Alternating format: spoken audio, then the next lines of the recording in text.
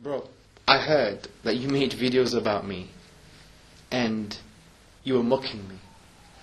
I have to defend my honor and I have to use my expertise in boxing.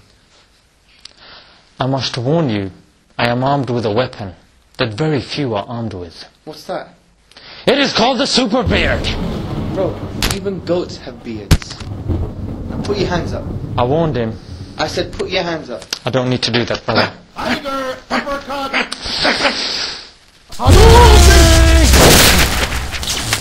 Perfect. It is done.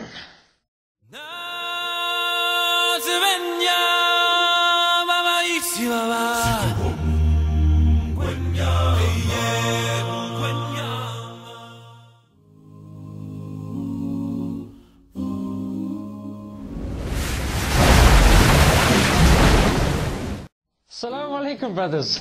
Wa alaikum assalam. Welcome to Smile to Jannah.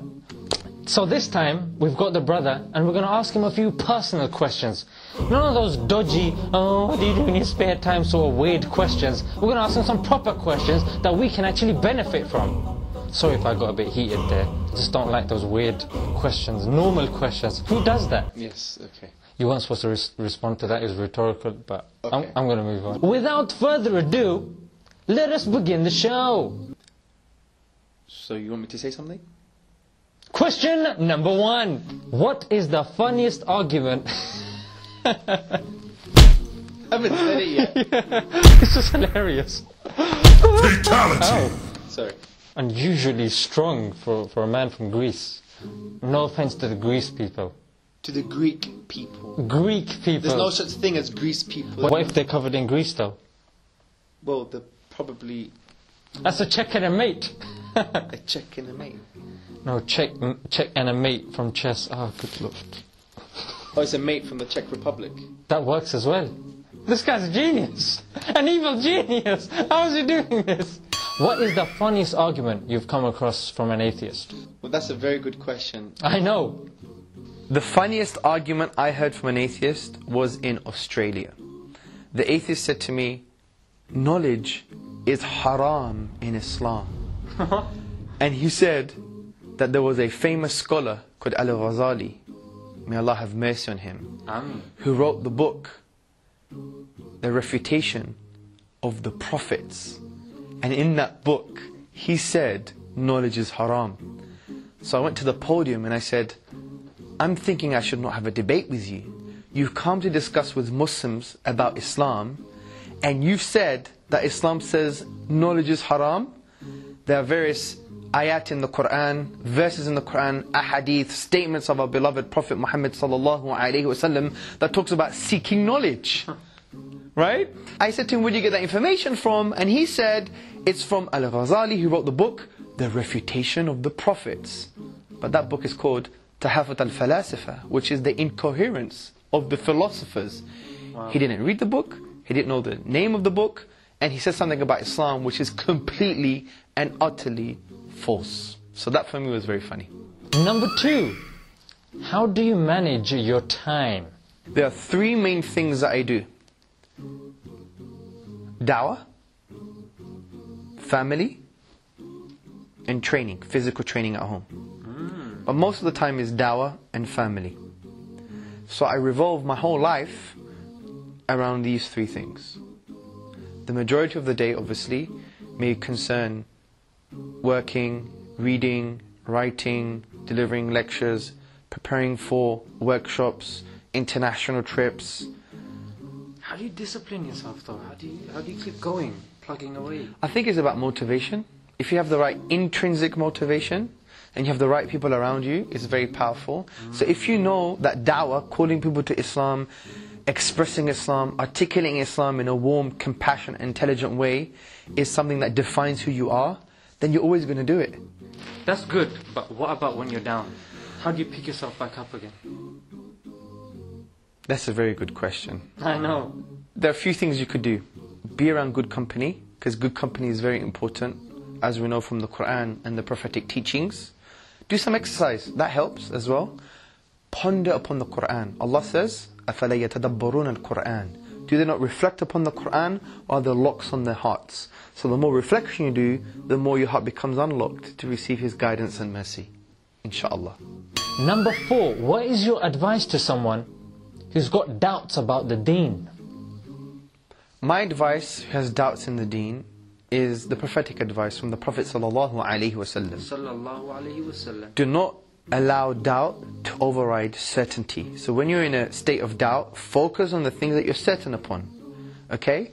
The other point is, if you have any whisperings, like certain shubahat or waswas, like certain small doubts or whisperings, remember, don't take them seriously if you're already certain about something. Because even the Sahaba, they would come to the Prophet ﷺ and they would say to him, we have things in our mind that we would never want to express.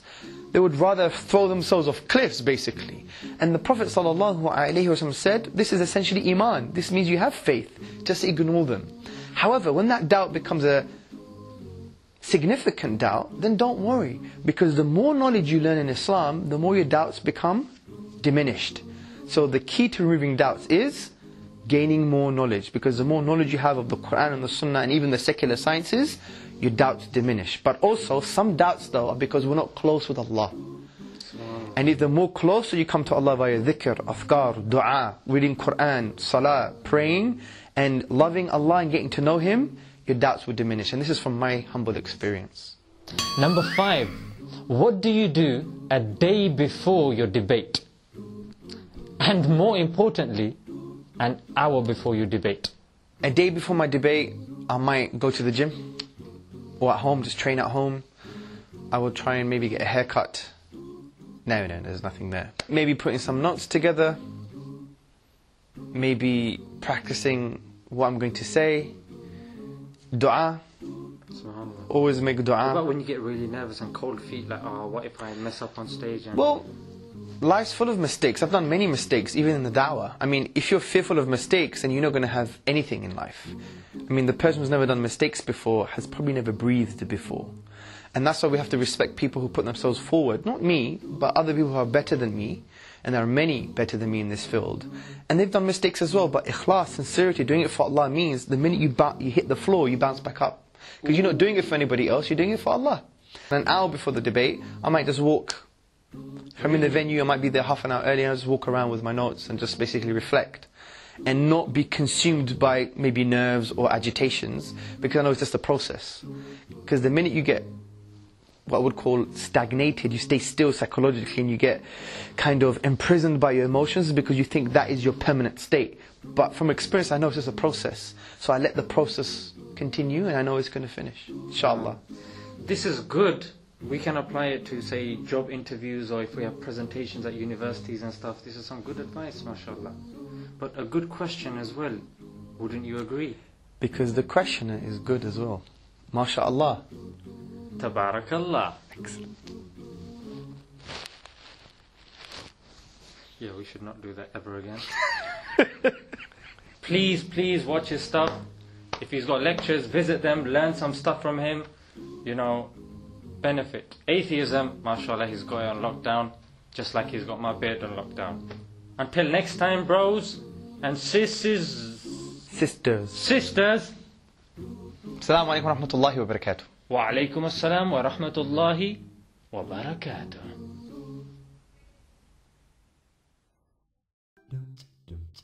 Is this the first interview that people have actually asked you questions like this? Maybe, yeah, I think so. Yes? Yes. Yeah! Now, let us begin!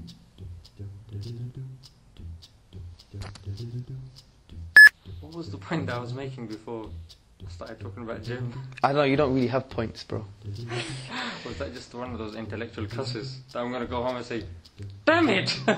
You just cussed me! We're going to continue with the session. Session. Session. Session. Session. Session. Chips. Tomato ketchup. Session. Session. Just carry on. That was right though. Oh, sorry. Okay. We'll carry on anyway.